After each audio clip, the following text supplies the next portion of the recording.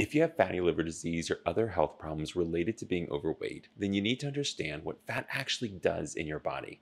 And that's why in this video, we're going to discuss the truths about fat. Fat is an essential lightweight storage of energy. Our ability to take a large amount of energy and compact it into a small, lightweight package helps us to be animals that roam the earth. If we were stuck only with bulky carbohydrates like starch to store our energy, we would weigh far more and struggle to move. Think of it like this. When the space shuttle launches into space, its weight is a big determinant of how much it costs to launch. And so it's essential that we get things as light as possible. And that's the reason that astronauts' food is dried out. Our liver helps us to perform the same feat. It removes water from carbohydrate, leaving the dense energy of carbon compacted into a tight space we call fat. It may seem incredible, but the fat that we struggle with in present times as a cause of being overweight was originally intended to help us to weigh less and move more. So if you're trying to lose weight, it's important to dispel some of the myths about fat in the process to lose it so that you can be as healthy as possible. The first myth is that you cannot be fat and be in shape. If you're eating nutritious and you're active but you're overweight, you may actually be far healthier than somebody who's really skinny but is eating poorly and doesn't get around much. So the amount of fat you have is not strictly correlated to how in shape you are. A person who is overweight could make some big changes. They could eat healthier and start working out. And as they lose fat, they may actually gain muscle, and so the number on the scale will stay the same. But what I hope is as the proportion of muscle to fat changes, the way you feel will improve. Because studies have shown that a person who is fat and fit will live longer and healthier than a person who is skinny but unfit. The next myth is that weight loss is the main goal. It's not. The goal here is to live healthier and feel more vibrant.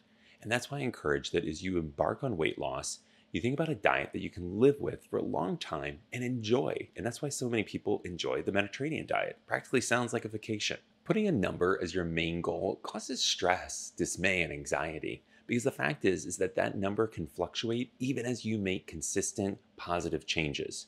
And so you need to focus on the process of eating healthy, living healthy, being active. But if you're to pick a number, what should you follow? Body fat percentage may be more technically accurate correlation towards health, but that's difficult to measure without specialized equipment.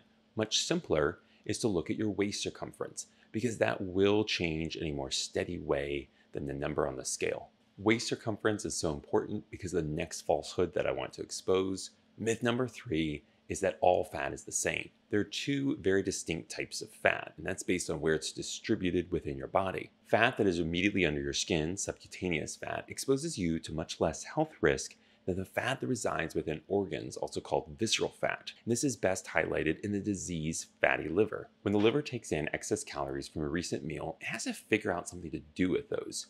When the liver is working properly, it takes those excess calories, packages them into a fatty molecule, and shuttles them throughout the body. When that fat gets transported to subcutaneous stores, it's much safer for your overall health than when the fat gets stuck inside the liver.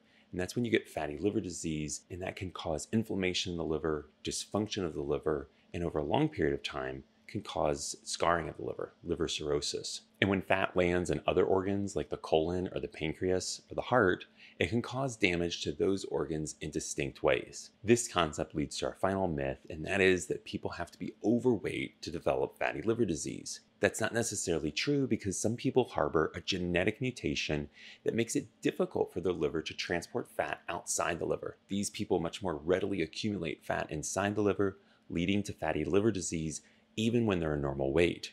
Contrast that with people who would have to be obese before they develop fatty liver. In future videos, we'll discuss myths about how different foods affect your ability to lose weight.